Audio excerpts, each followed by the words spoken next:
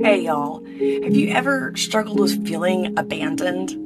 I have. In fact, last week had a situation where I was just like, Lord, are you even here? And of course he's here. And so I want to teach you really quick something that I have learned to pray.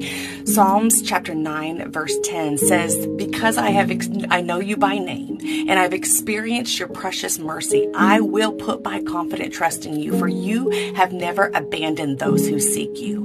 And so I just turned that into a prayer and I said, oh, Father, I know you by name. I know you as healer and helper and hoper and redeemer and restorer and renewer. And God, because your name is trustworthy, because you don't go back on your name and you don't change your mind, and because of your unconditional, undying faithfulness, and because of your precious mercy, Jesus, I can and I will and I choose to go forth and put my trust in you. God, you have never abandoned those who seek you. And God, I'm seeking you. Your word promises that when I seek you, you will be found, God. And so I'm seeking you, and I am fully expecting, fully believing, fully trusting that I will know you as I seek you. God, you are the trustworthy one. And so I thank you, Jesus, because you are perfect.